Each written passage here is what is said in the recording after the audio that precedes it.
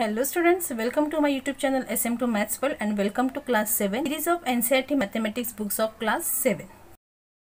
See students, we are learning chapter number 7 congruence of triangles.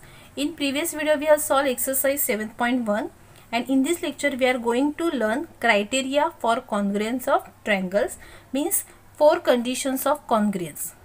So there are total 4 conditions: SSS, that is side, side, side, then SAS side, angle, side, third one ASA, that is angle, side, angle, and last one RHS, that is right angle, hypotenuse, side. So first let's learn first condition, side, side, side.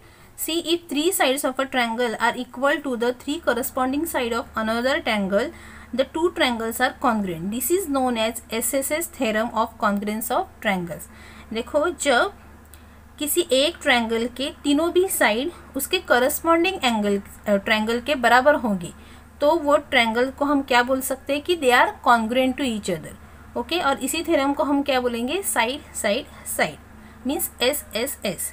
तो यहाँ पे देखो, ये triangle ABC है, ये triangle PQR है, दोनों भी कॉन्ग्रुएंट है एक दूसरे को. वाई?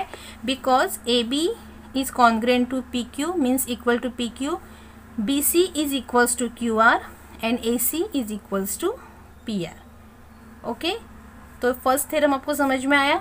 Second is SAS. इससे आपको पता चलता है कि साइड, एंगल, साइड. अभी ये एंगल को बीच में लिखा है, इसका कुछ मीनिंग है. 2 साइड और एक एंगल सेम होना चाहिए, दोनों भी ट्रायंगल के. तो सी, when 2 sides and the included angle of one triangle are respectively equal to 2 sides and the included angle of another triangle, the triangles are congruent. This is known as the SAS theorem of congruence of triangle. अभी एक triangle की 2 sides और एक angle दूसरे angle के मतलब corresponding triangle के बराबर होंगे तो वो 2 ट्रायंगल क्या होते हैं, कॉन्ग्रुएंट होते. अभी यहाँ पे देखो, ये साइड इसके बराबर है और ये साइड इसके बराबर है, और ये एंगल जो है वो Q के बराबर है. तो देखो, साइड, एंगल, साइड ऐसे ही होना चाहिए. ये साइड आपने लिया और ये साइड लिया और एंगल आप ये ले रहे हो, so it is wrong. Okay, दोनों साइड के बीच में ही एंगल होना चाहिए. सो अभी इस फिगर में देखो, ये दोनों भी ट्रायंगल कॉन्ग्रुएंट क्यों है, because AB equals to PQ, BC equals to QR and this angle B equals to Q. Okay, next third is ASA, angle, side, angle. जैसे उसमें एंगल बीच में था और यहाँ पे साइड बीच में, तो ऑब्वियसली 2 एंगल के बीच में ही साइड होनी चाहिए. ठीक है.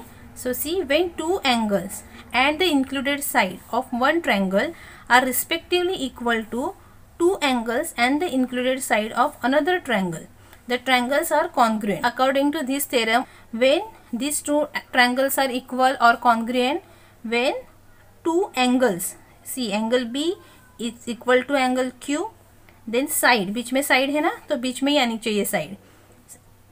Side BC equals to side QR and angle C equals to angle R, then only that 2 triangles are congruent. ठीक है. तो यहाँ पे देखो, मैंने लिखा है ABC, angle ABC equals to angle PQR, BC QR and angle ACB PRQ. समझ में आ रहा है आपको?